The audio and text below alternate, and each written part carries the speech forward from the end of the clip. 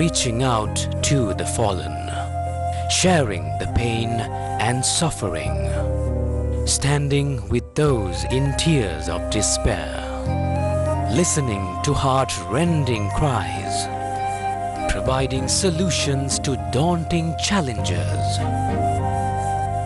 Gametha, for the people, by the people.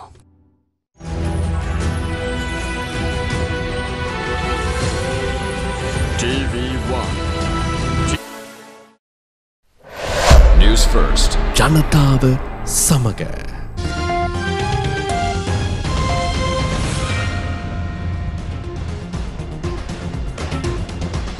Good afternoon and welcome to the news on TV1. For the News First team, I'm Shehan Ranathunga.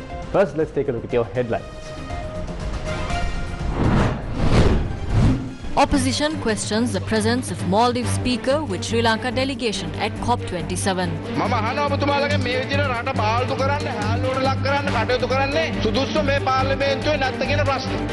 217 detainees remanded over Kandakadu brawl. 240 million rupees worth of heroin discovered from Berwala. High seas heroin bust. Police says heroin belongs to Harakkata's associate. System down at passport office results in delay in issuing passports. Now, first up in news here at home, the Department of Immigration and Immigration said that there is a delay in issuing passports on Tuesday due to a system issue. Immigration and Immigration spokesperson Pumi Bandara told News First that the department has suspended accepting applications for passports, adding that the system is being restored. In other news, MP Premanatsi Dolawatta presented a motion to Parliament on Tuesday seeking to amend the Local Authorities Elections Act to allocate 25% of the nominations to those below the age of 35. The MP informed the Parliament that the younger generations must be given the opportunity to contest. However, leader of the National People's Power, MP Anurukumara Dissanayake, warned that this amendment should be used to delay the local government elections beyond March 2023. SLFP MP Dayasiri Jayasekara also noted that the amendment should not be used to delay the elections. The former Maldivian Attorney General has criticized Maldives Speaker of Parliament Mohammed Nasheed for attending the 27th Conference of the Parties to the United Nations Framework Convention on Climate Change, or COP27, as a member of the Sri Lanka delegation. The matter was also raised in the Sri Lankan Parliament as well. 27th Conference of the Parties to the United Nations Framework Convention on Climate Change, or COP27, opened recently. Sri Lanka is represented by the Speaker of Maldives. The international media reported on this as well. Was there no one from the ruling faction to represent the country at COP27?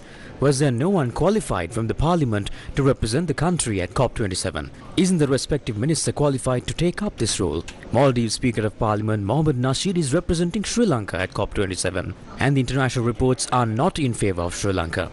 We have the Prime Minister and the ministers present in the House. I wish to ask, why is it that you decide to bring disgrace to the country? Is there no one qualified in Parliament? මම අහනවා ඔබතුමාලගේ මේ විදිහට රට බාල්දු කරන්න හැල්ලුවට ලක් කරන්න කටයුතු කරන්නේ සුදුස්සු මේ පාර්ලිමේන්තුවේ නැද්ද කියන ප්‍රශ්නේ. මම ගරු මන්ත්‍රීතුමාගෙන් ඉස්සෙල්ලාම අහන්න කැමති COP27 කියන්නේ මොකද්ද? ආද උත්තර දෙන්න. ආද උත්තර දෙන්න. ළමයි උත්තර දෙන්න. දැන් ළමයි උත්තර දෙන්න. මම උත්තරේ දෙන්නේ ඉස්සෙල්ලා එතුමා අහපු ප්‍රශ්නේ පැහැදිලි කරගන්න එපානේ. මම උත්තර දෙන්න. මම උත්තර දෙන්න. Heads of states have been summoned to COP27. Heads of states were summoned to the UN fund as well. Most of the heads of states did not attend because of the funeral of the late Queen. Some joined via Zoom, and some met in person, and some sent delegations. COP27 is an important meeting that the President must attend. There is no issue in that. තමුලුවක් COP27 එක. ඒකේ කිසිම ප්‍රශ්නයක් නැහැ. මම දන්නේ ඇයි කියන එක වෙන විශේෂයෙන් ප්‍රශ්න කරන්නේ. මාලදිවයිනේ නිකුත් කරපු ලිපිය මම ඔබතුමාට එවන්නම්. එතුමා වැරිය මොකටද කියලා අහන්නේ. ඔබතුමා යන්නේ කොහොමද මල්ලපොළ උත්තරය දුන්නේ? යන්නේ කොහොමද මල්ලපොළ උත්තරේ පා? මම ප්‍රශ්නෙට උත්තරේ දෙන්න. ඒකට උත්තර දෙන්න. ඔබතුමාගේ ප්‍රශ්නේ ඒක නම් ඒක මට අදාළ නෑ පරිසරය සම්බන්ධයෙන්. අන්තර්ජාතික මාධ්‍යවලත් මාලදිවයිනේ ප්‍රශ්නයක් පැන්න කියලා තියෙනවා. මාලදිවයිනේ කතානායකතුමා කොහොමද ලංකාව නියෝජනය කළේ කියලා. Sri Lanka police said 8.34 kilograms of heroin was discovered hidden inside a house in Ambepitiya, Beruwala on Tuesday. One suspect was arrested in a joint raid carried out by the Police Narcotic Bureau and the Sri Lanka Navy. Sri Lanka police said the value of the seized heroin is over 240 million rupees and the Police Narcotics Bureau is conducting further investigations. Now in other news, Sri Lankan authorities revealed that the massive haul of 300 kilograms of heroin seized on the high seas south of the coastal city of Hambantota was sent to Sri Lanka by a wanted criminal identified as Ranmalli, a close associate of underworld leader Nadun Chintaka alias Harakkata. Sri Lanka police said Ranmalli and Harakkata are currently in hiding in Dubai. A special operation conducted by the Navy in coordination with the Police Special Task Force and Police Narcotics Bureau of Hambantota led to the interception of a local fishing trawler carrying over 331 kilograms of heroin, including packages worth approximately gross street value of over 6,662 million rupees and apprehension of 6 suspects on the 5th of November 2022. Subsequent search led to the recovery of 300 packages of the substance stuffed in 12 sacks, which had been concealed in the trawler. Thus, the Navy nabbed 6 locals aboard the fishing trawler used for this illegal act on the 5th of November. Moreover, the Navy and Police STF held a dinghy, which is suspected to have been made ready to fetch the stock of narcotics from mid-sea, and arrested 3 males and 1 female suspect involved in the land network of this racket in an operation mounted off Nilvella and its beach area on the 6th of November. Meanwhile, the Police Narcotic Bureau is conducting further operations in search of more suspects in connection to this illegal act. Including the latest seizure, the Sri Lankan Navy has held drugs with a gross street value of over 23.12 billion rupees during operations in 2022. Now, 217 detainees who were arrested for their involvement in the recent brawl at the Kandakadu Treatment and Rehabilitation Centre were remanded. Police spokesperson and attorney SSP Nihal Talduwa told Newsfirst that the detainees were produced to the Polonnaruwa and Hingurakkoda magistrates courts and were thus remanded. Commissioner General of Rehabilitation, Major General Darshan Hettiarachchi told Newsfirst that an investigation is underway over the brawl. The Commissioner General of Rehabilitation said that a 5-member committee comprising of senior ranks will investigate the brawl at the Kandakadu Treatment and Rehabilitation Centre. The report prepared by this investigation body will be handed over to the Justice Minister upon completion. Sri Lankan authorities said that scores of detainees held at the Kandakadu Treatment and Rehabilitation Centre fled the premises following Sunday night's brawl. According to reports, the cause of the brawl was a dispute over the use of a bucket used for bathing at the premises. 547 detainees were at the Kandakadu Treatment and Rehabilitation Centre at the time of the brawl. The Commissioner General of Rehabilitation said that steps will be taken to start assessing the damage caused to the facility following the brawl and will be carried out by the government officers. On the 29th of June 2022, a brawl broke out at the same facility, resulting in the death of 1 detainee while 400 others escaped. Sri Lankan President Ranil Wickremesinghe has called for a full report on the Kandakadu Rehab Centre incident. The President's media division said that the necessary steps needed to be taken to avert recurrence of such incidents have also been called for, following discussions with Justice Minister Vijayadasa Rajapaksa. Now, the Associated Press reported that 300 suspected migrants have been rescued by Singapore authorities after their boat started sinking. The report said that 1 person aboard the vessel was identified as a Sri Lankan citizen. The Associated Press reported that a Sri Lankan citizen on the boat contacted the Navy on Monday and said they were in distress, and the Maritime Rescue Coordination Centre in Colombo sought help from Singapore, Vietnam and the Philippines. Navy spokesperson Indika De Silva said that the Singapore authorities later notified Sri Lanka that the people on board the boat had been rescued and were heading to Vietnam. Report confirmed the presence of 1 Sri Lankan on board the vessel, and the identities of others will be ascertained after they land in Vietnam. Now in other news, Dr. Harsha De Silva is the chairman of the Committee on Public Finance, and he told the Parliament on Tuesday that the state expenses would increase by 1,657 billion rupees in 2023. Producing the report of the Committee on Public Finance to Parliament, the chairman said that the committee approved the appropriation bill for the year 2023. He warned that as per the appropriation bill, the state expenditure will also increase to 7.9 trillion rupees from 6.2 trillion rupees in 2022. The chairman of the Committee on Public Finance to Parliament warned that it is impossible to determine if the state can generate revenue to the level of its own expenses and expects the government to elaborate on their measures to bridge the budget deficit. He called on the government to cut down on its expenses. State Minister of Finance Shehan Singha issuing a statement said that the Chinese ambassador to Sri Lanka, Kee Zeng Hong, said that he would extend his full support to Sri Lanka's debt restructuring process. Chinese ambassador to Sri Lanka, Kee Zeng Hong, had an extensive discussion with the Sri Lankan State Minister of Finance Shehan Singha on Sri Lanka's debt issue on Monday. The Chinese embassy tweeted that the ambassador had reiterated China's continued and concrete support to the island to overcome various challenges. Now in other news, Vimal Weerawansa criticized the absence of members of the ruling party in the parliament on Tuesday. Sudarshan Denipitiya Mettuma absent. Saman P. Herat Mettuma, WHM Dharmasena Mettuma, Varaha Navika to the Mettuma Gesimet. The Andupakshe, Mantriurungi Gudak, Prasatino, Ekauru Tavilatne, Hanitne, the Egulu Karanime, Vipaksheta, Prasnahanati, Avastave. There are many issues at the government ministers, but none of them are present here, nor anyone questions about it. They are hijacking the opportunity that the opposition has to raise questions and makes questions according to an agenda, and deprives us from our opportunity to raise questions. So you should take steps to stop this, because they are not only wasting our time to raise questions but also waste the public money spent to hold these sessions. There are some people who obtain salaries and still raise issues. Some of the ministers are not aware of this. If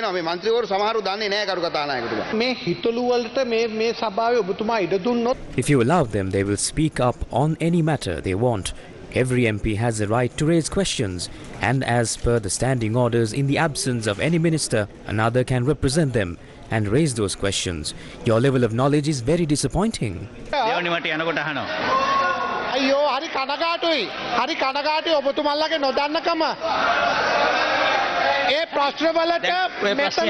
There are answers for these issues, so when they target ministers and raise allegations, it gives a wrong perspective to the public. These people are not even present in the parliament during very important discussions, so don't try to score marks by speaking on false information.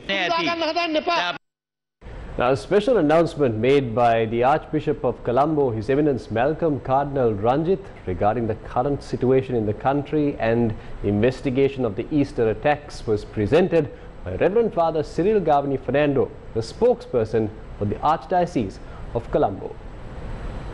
The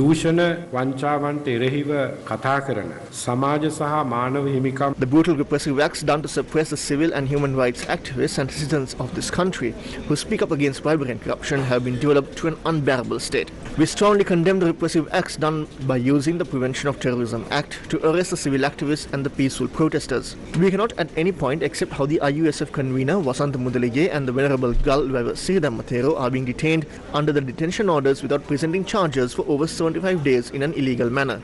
Along with this, the releasing of those who have been detained against several charges on the East attacks as per the recommendations of the AG is what we feel an act of deceiving the public. So we strongly condemn the acts of the AG's department who work according to agendas of politicians rather than following the duties vested upon them.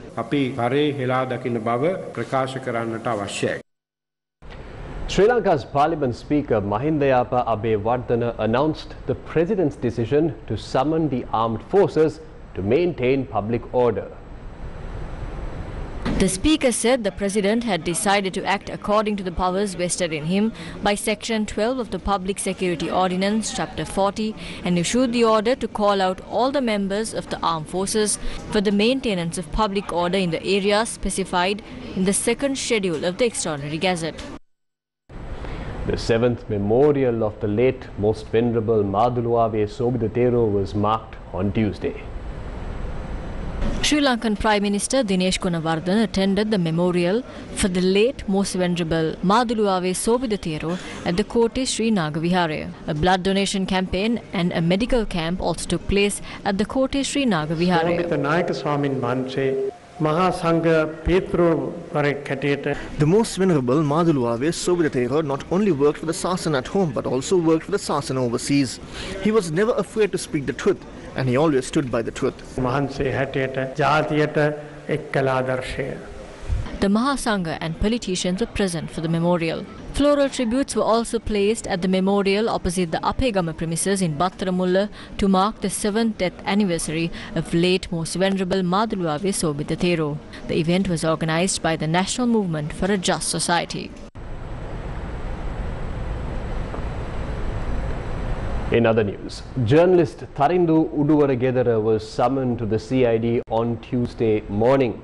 The journalist Tharindu Uduwaragedara was summoned to the Criminal Investigation Department to record a statement over a post he made on his personal Facebook account.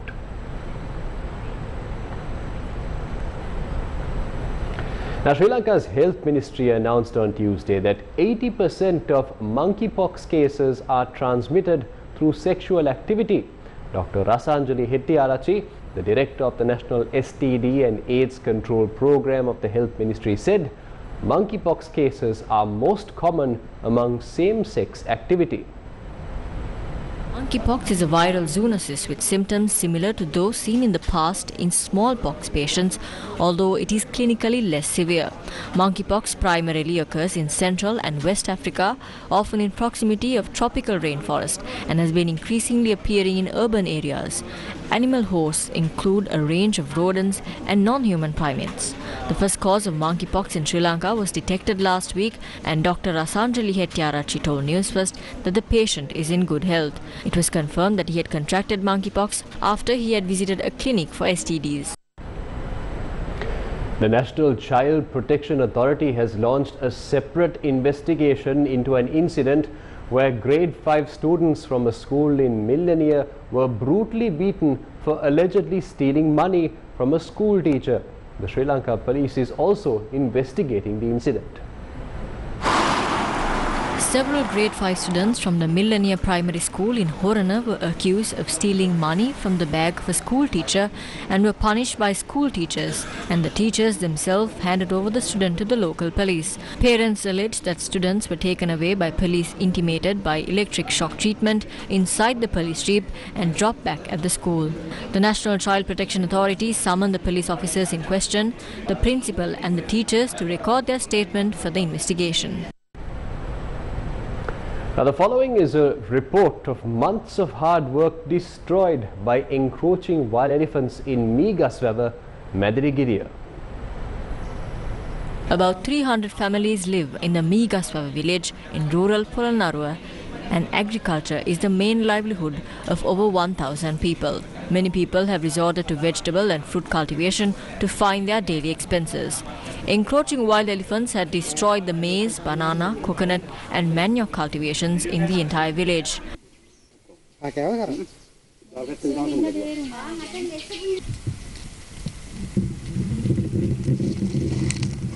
Farmers say that it was a herd of wild elephants from the Somawati reserve that caused the crop damage.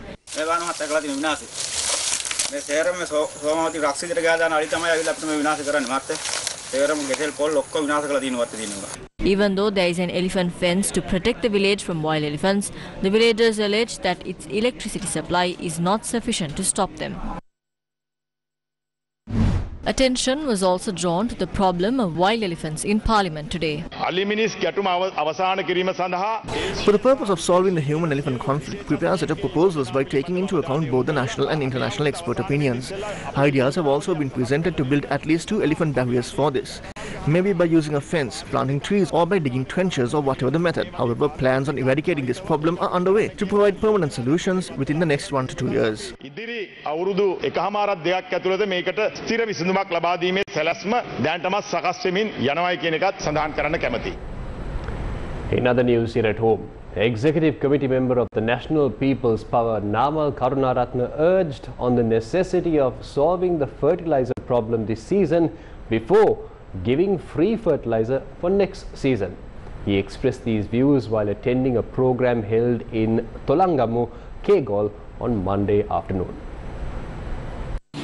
Then ආණ්ඩුව පොහොර ගැන කතා කරනවා. Now the government, the agriculture minister, is speaking about fertilizer, but only about urea. There are 3 types of fertilizer: basic fertilizer, DSP, which is the fertilizer used at the initial stage.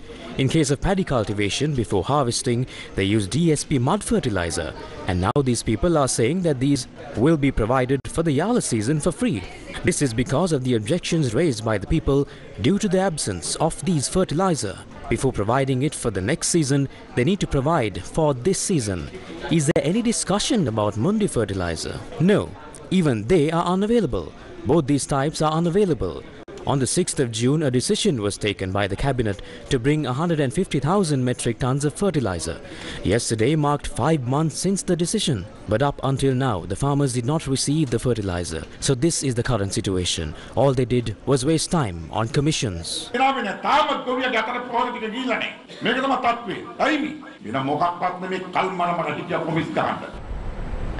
A press conference was called yesterday by the Union of Depositors, who deposited money in the finance company and are currently facing problems.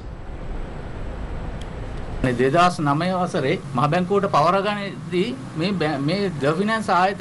finance company was not a loss-making institution when it was taken over by the central bank in 2009. It made money in various ways, like by selling land, vehicle leasing and providing loans, and invested depositors' money. But none of these were done after it was taken over by the central bank. Owing to the trust of people strengthening through the takeover, people deposited money without fear. But the central bank looks into it in a private depositor mindset, and after the liquidation, the depositors have been made helpless in such a way that they cannot even imagine what will happen to their money. Even though investors raised the issue on many occasions, they did not allow those investors to interfere into this by imposing various restrictions.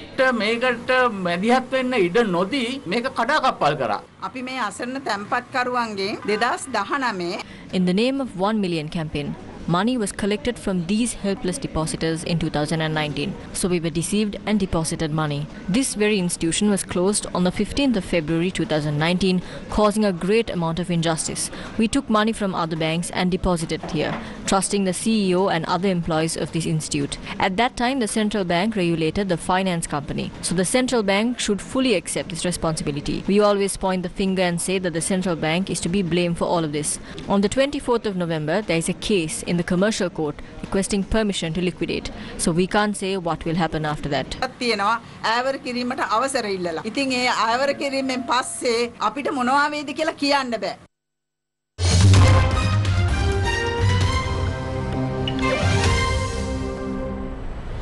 US National Security Advisor Jake Sullivan has confirmed communication channels between Washington and Moscow remain open despite the war in Ukraine.